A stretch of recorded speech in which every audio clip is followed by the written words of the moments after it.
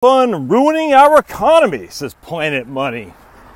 The irony is I just got done listening to a podcast from Planet Money talking about Liberty City, Texas, the Vaughn Army, which is right south about 20 miles of San Antonio, where they have no property tax, basically no municipal government whatsoever for the most part, even though it's an incorporated town.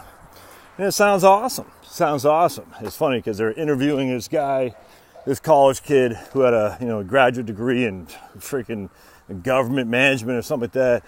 And he interned down there, and now he's all pissed off. He's like, oh, they didn't take on debt. They're not raising taxes. If you look through the town, it doesn't look like a town. Yeah, that's not necessarily a bad thing, brother. That's not necessarily a bad thing. Just because it doesn't look like a town for you, you are maximizing freedom, and you're keeping people's money well respected. So anyway, if you get a chance, listen to that Planet Money podcast, Liberty City. And I always chuckle at these because there's always a bias implicit in all these NPR type of podcasts. And the bias is always in favor of bigger government, without question, without fail. And the funny thing is they're sitting there saying, oh, you're just raising revenues by speeding tickets to non-residents. And I'm like, yeah, well, name one freaking town that doesn't do that, man. You go through any town. Never mind the state of New Jersey. You get busted there with a firearm, you're going to jail. Even though the same liberals in New Jersey say, we don't want to separate kids from their parents. Yeah, they put this single black lady, in fear for her life in Philadelphia, commuting to work in New Jersey, and they arrested her for keeping a freaking handgun in her car. And they literally sent her to jail for a couple of years until someone, I think it was Chris Christie, finally exonerated her or something like that. Anyway, it's just nuts. And I said, yeah, you didn't want to separate kids from their parents unless it's your team doing it. All right, so let's read this. This is an excerpt from Planet Money's newsletter. Again, dateline is October 8th, 2019. Greg Rosalsky.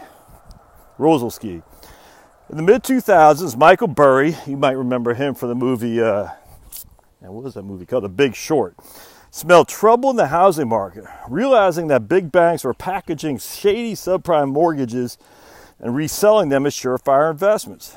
He concluded that would lead to a spectacular collapse, and he made a huge bet against the market and ultimately tons of money.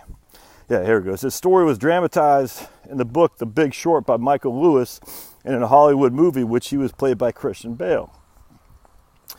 Burry recently told Bloomberg that he sees another massive bubble happening. This time he says it's an index funds. Oh, for the love of me. Instead of relying on financial experts to actively pick winners and losers, index funds buy everything in the market, passively going up and down as the entire market goes up and down. If you're saving for retirement, there's a good chance you're invested in at least one of them. In 1995, index funds represented only 4% of total assets invested in stock mutual funds. By 2014, that had jumped to 34% and is now over $4 trillion in assets in index funds. More than the market cap of Microsoft, Apple, Amazon, and Google combined. Index funds make a persuasive offer. Don't pursue the expensive and risky strategy of buying and selling individual stocks. Don't pay brokers or mutual fund big fees to move money around for you. Instead, just park your money in these asset money makers, which offer lower fees, diversified risk, and the data has made clear better returns over the long run. Actually, they don't say that. They don't make a persuasive offer that they're money makers. By the way, they don't say that. They say, on average, index funds most likely will beat the market net of fees. Why? Because the market, I've done this a million times a Sunday, the market, stock A, stock B, you take them together, you get a market of C. Stock A did better than C, stock B did worse than C, thus you get C.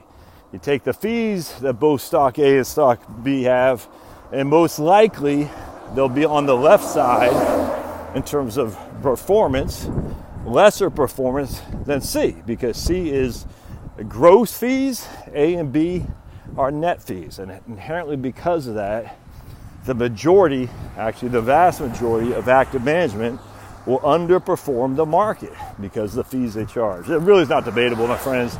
A lot of people say, but you're living in a vacuum. And I've heard that a couple times lately.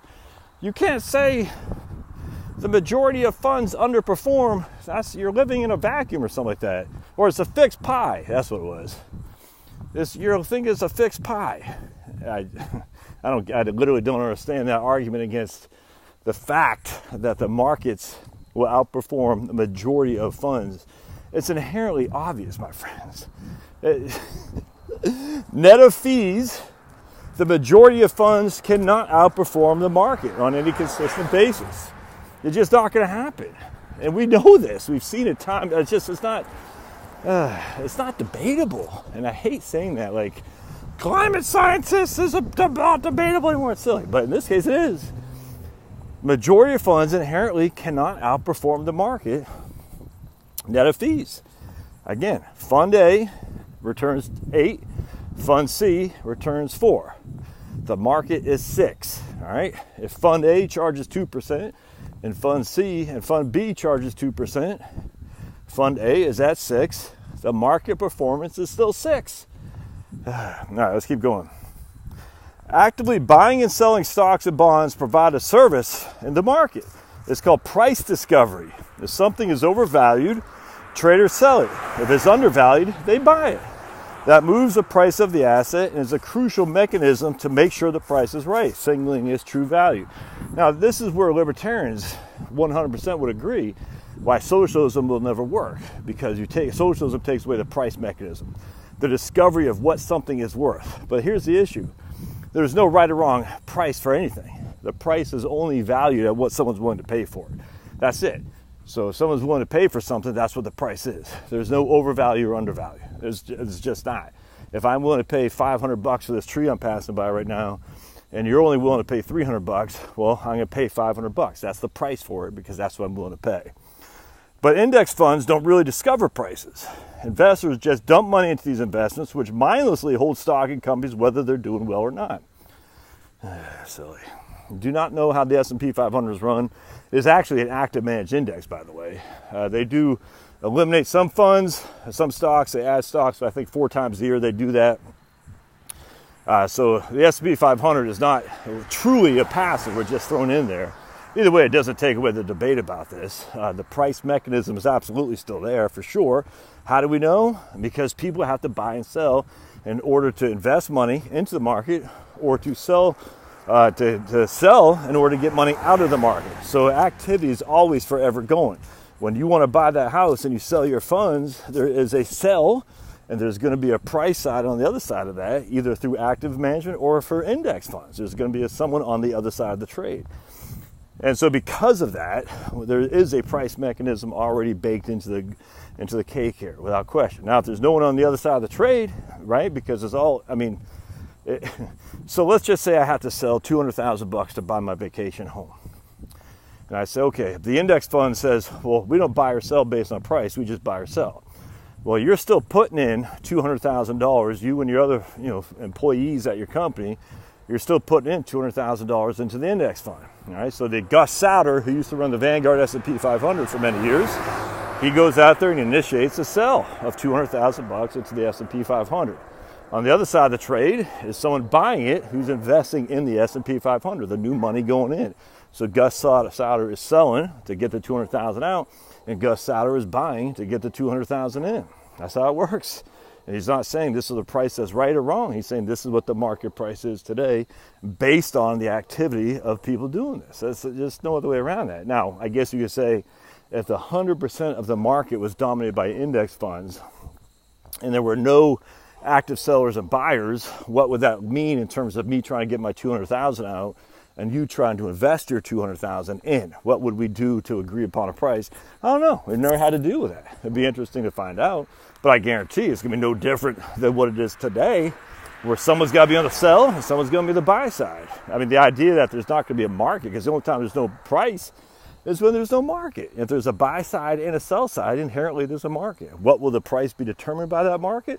Well, probably be if the price is trading too low, like a bond. See, that's the thing if you look at the bond market.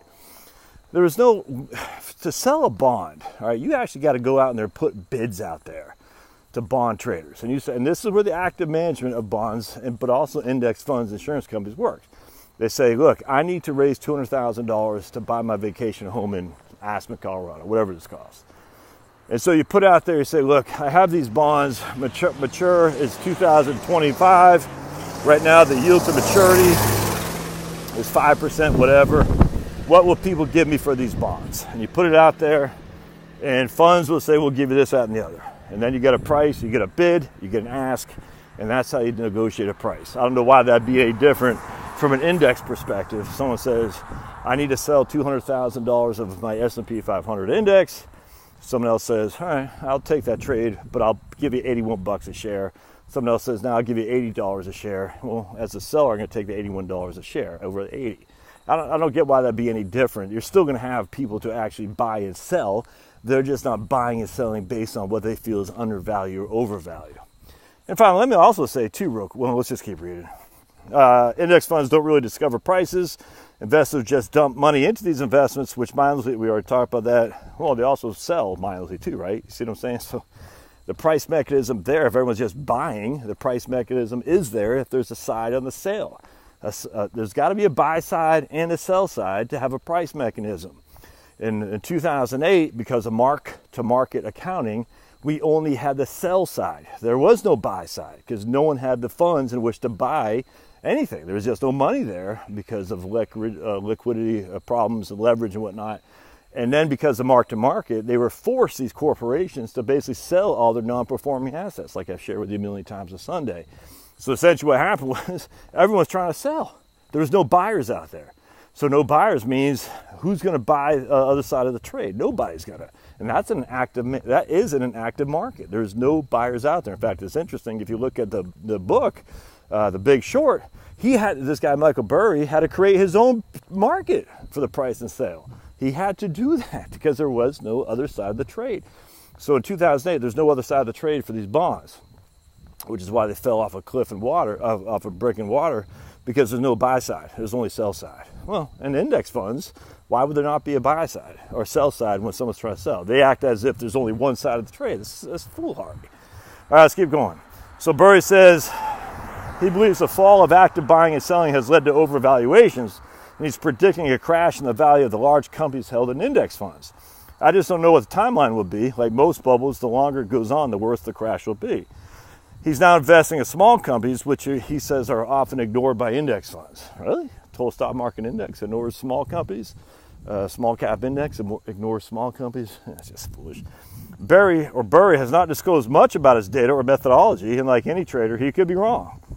But even if he is, concerns about index funds go well beyond bubbles. Legal scholars Lucian Bebchuk and Scott Hurst recently published a working paper called The Spectre of the Giant Three. And this is where I agree with this part right here. The vast majority of money flowing in index funds are flowing into three firms: Vanguard, BlackRock, and State Street Global Advisors. Their combined average stake in each of the top 500 American corporations has gone from 5.2% in 1998 to 20.5% in 2017. The market for index funds, these guys argue, naturally favors bigness. Managing $1 trillion fund is not dramatically more expensive than managing $1 billion fund. This means that big firms can use their larger revenue stream to offer consumers lower fees, giving them a competitive advantage. Economy, yeah, absolutely.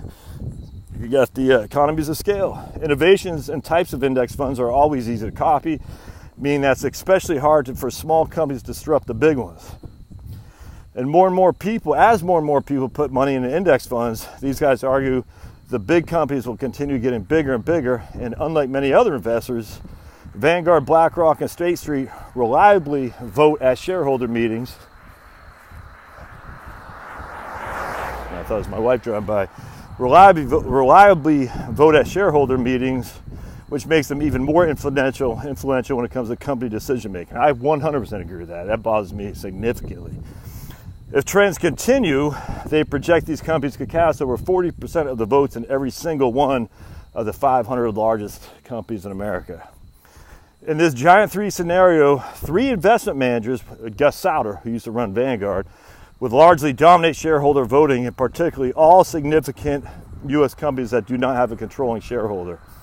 They fear this would have drastic implications for corporate governance and competition. And I 100% agree with that. That is a concern I've got big time. There will be some legislation passed in which to make sure that these aren't monopolistic. That's becoming that way in the index fund area. I agree with that completely. And that's the concern I've got for sure. Unfortunately, my $100,000, your $100,000, and the guy over there, $100,000 don't matter. It's all the behemoth investors of the world that matter. Our stuff doesn't matter, so we can't hold a candle to these guys. Unfortunately, that's where the government's going to have to step in and say, nah, you can't control this stuff, Vanguard. You can't control this stuff, BlackRock. Well, hell, God forbid, freaking State Street Global Advisors, the biggest hypocrites there are. I can't stand those guys. Another group of scholars argue that these gigantic institutional investors are already posing a threat to a healthy marketplace, and they urge the federal government to adopt new rules that limit institutional investors from owning large stakes in multiple companies in the same industry. I completely agree with that, because that's politically driven. We've already seen Vanguard go the way of green. We got to be green. We got to get rid of fossil fuels. This isn't shareholder. This is stuff. This is stuff that's made of rich people who want to get richer at the expense of competition. We want to limit barriers to entry of other people getting involved here. That's not good. And unfortunately, the companies are going to go along with it because Vanguard and State Street and BlackRock will have the voting rights here. We look back at the housing bubble with an astonishment of how that could happen. There goes my wife. Bird didn't see it coming. That more people like Bird didn't see it coming. It's possible that someday we'll look at the promise that everyone can just buy and hold pieces of an entire market and nothing will go wrong. All right, so I also want to say too we'll go back to the indexing.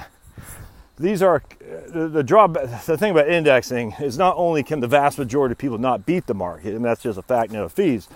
But don't forget, you're also buying companies that are growing. This isn't just facades. These are real companies that you frequent every day. There are employees working there. There are employees receiving paychecks there. You're dropping credit cards there. You're investing them in by buying your pair of shoes there, by buying your groceries, by getting an Amazon delivery. These are all companies that have a growing earnings base. So the idea that will never be priced accordingly, well, hell, if freaking market makers and active investors were able to price these correctly, then there'd be a whole lot more active managers that could consistently outperform. And we just don't see that. So that's silly. But even if they could, it doesn't matter, because at the end, it won't happen, but even if they could, it doesn't matter. At the end of the day, corporations exist to grow bottom line. And they do that by producing goods and services that are of value to a consuming public, regardless of if it's being owned by an index fund, if it's being owned by an active manager. The consuming public says, yeah, I want a piece of that. I'm going to go buy my hamburger there. And then investing public says, yeah, I want to invest in that because they are making money. If index funds and capitalism say, we don't think company A is growing any more better than company B, when other people see company B is growing better, well, no one's putting a gun to the head of company B and said, you got to buy. No one's putting a gun to the head and said to somebody, you got to buy company B at such and such price. There's always going to be an active guy out there who says he can outperform. And when he does consistently, he's going to draw money. That's how it works. Anyway, I don't worry about this stuff at all. I do worry about a company like Vanguard, BlackRock, and State Street and getting so big where they control the votes of the largest 500 companies in America. Can't have that. So hopefully Trump's will get in front of that. And if I was the big behemoths, corporations, and I don't like Trump because whatever, Elizabeth Warren's going to be a lot worse, buds. So you better get on the Trump train because you